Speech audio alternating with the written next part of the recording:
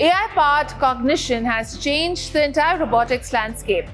From mundane tasks like keeping house and sorting stuff to being competitive on a badminton court, robots today are pushing boundaries that were inconceivable just a few years back.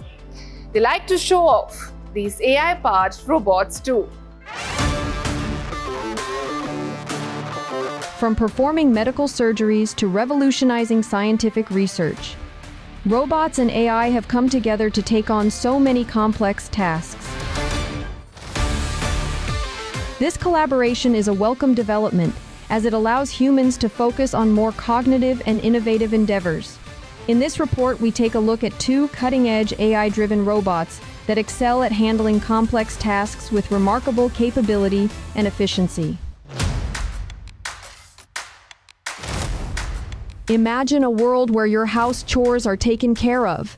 Sounds like science fiction, right? Well, the future of household assistance is here. Meet Tidybot, a robot that might change how we live and possibly even redefine home as we know it. So the idea is that Tidybot comes to your home, and of course in your home things go into particular places, right? Like you have particular preferences of where things belong in your place.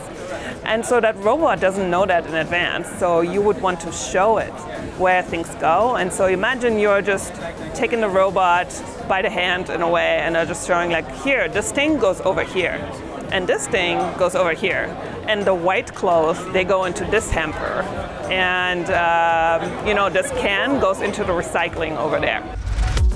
Developed by Stanford University researchers, Tidybot uses AI technology to learn from its environment and perform a variety of household tasks.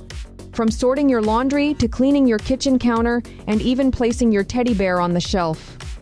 Tidybot handles all your mundane tasks, allowing you to sit back and relax.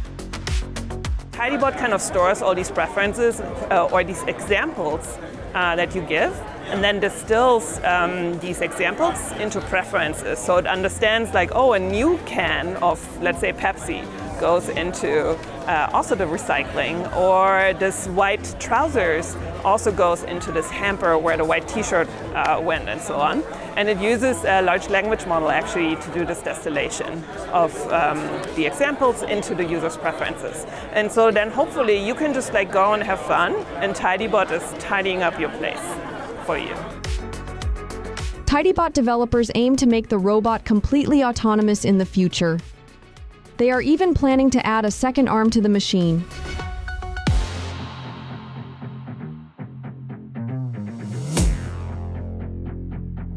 Robots are now learning how to play sports, thanks to AI technology. Using a combination of complex footwork and excellent hand-eye coordination, watch how this four-legged machine is battling it out with a human on the badminton court. Researchers at ETH Zurich University, Switzerland, used a quadrupedal robot platform called Animal to develop this badminton-playing robot.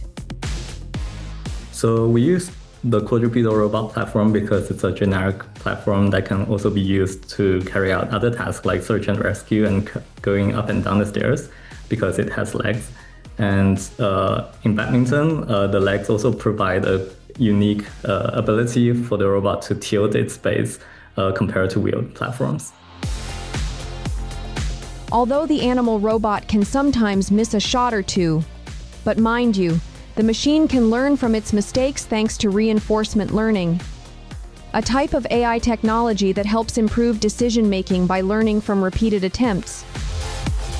In the badminton project, we introduced a perception noise model that maps the robot's motion to perception quality.